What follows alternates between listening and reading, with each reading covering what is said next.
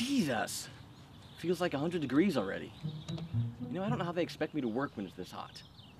No, I don't think I can do this much longer. My wife has been sick for almost 2 months. She has no energy. You know, we don't have the money to see a good doctor. And all the free clinic docs say is that she's tired. And I have a 4-year-old daughter at home. And we always seem to run out of food before payday comes. By the end of the day, I can hardly stand up, I'm so tired.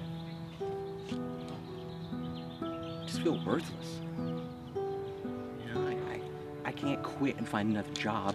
There's no jobs around anyway. I never pictured my life turning out this way. I mean, why should I have to suffer so much? I have treated people well my whole life. I've never stolen anything, I'm no crook. But what am I supposed to do? My dad always said, tough times call for desperate measures. You know, I'm running out of choices. My wife needs good care, and my little girl needs healthy food. I just feel like I'm slipping away.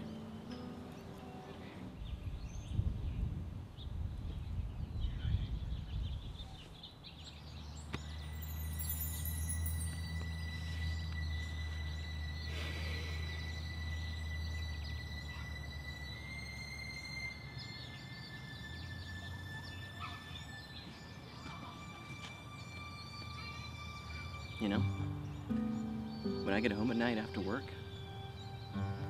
my little girl, her eyes, they just light up. You know, she runs and she jumps into my arms and she gives me what she calls the best hug ever. Yeah, she's gonna be prettier than her mom, if that's possible.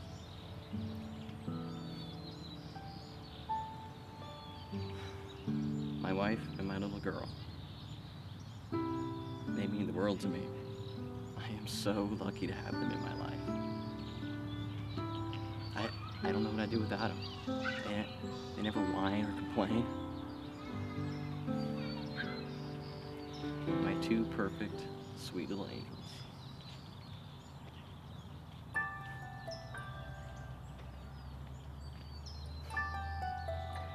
Yeah, it's not so bad, really, is it?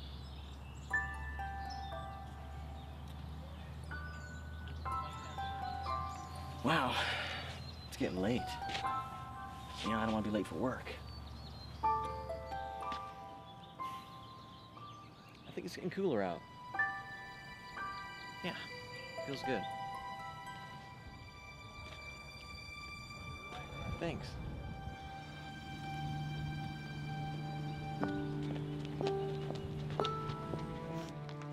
God. I'm sorry, I can't seem to stop crying. My life is a mess. I think my